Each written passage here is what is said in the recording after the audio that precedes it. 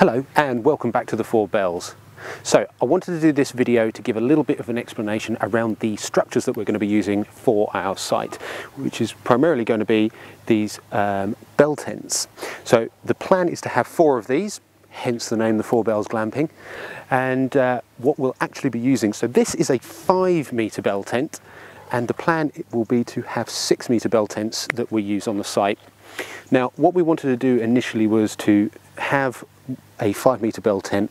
so that we could have it up here, try it in some different locations to look at it from